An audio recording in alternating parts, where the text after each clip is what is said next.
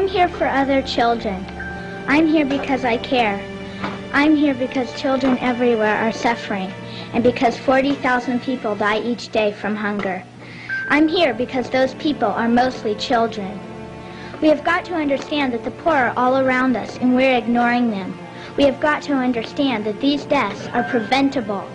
We have got to understand that people in third world countries think and care and smile and cry just like us. We have got to understand that they are us, we are them. My dream is to stop hunger by the year 2000. My dream is to give the poor a chance.